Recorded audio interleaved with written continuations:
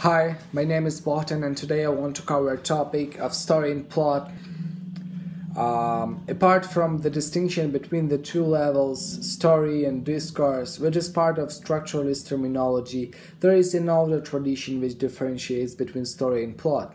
These two terms overlap only partly with the terms story and discourse. Since the terms story and plot are still used frequently in English studies, one needs to be aware of their meaning. The basic difference between story and plot was pointed out by Aristotle, who distinguishes between actions in the real world and units that are selected from this and arranged in what he calls mythos.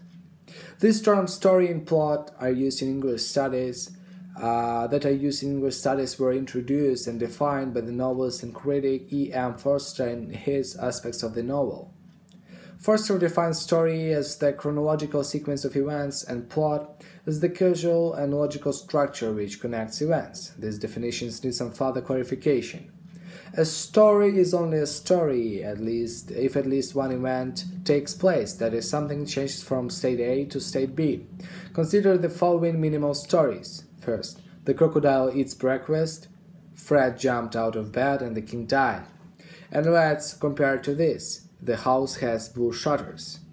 This last example is description rather than a story, precisely because no event takes place. Notice also that events in a story involve an eminent creature of some sort, we can call it character, the crocodile, Fred, the king, and most stories involve a sequence of events rather than just one event. Manfred John thus gives the following definition of a story. A story is a sequence of events and actions involving characters. Events generally include natural and non-natural happenings like floods or car accidents. Action more specifically refers to willful acts by each characters. Forster's example to illustrate the difference between story and plot are: the king died and then the queen died. It's a story. The king died and then the queen died of grief. It's a plot. Plot can be considered as part of discourse since it is part of how the story is presented. Consider the following basic sequence of events. Girl marries young, husband treats her badly, husband dies, and girl finally marries man who has loved her for a long time.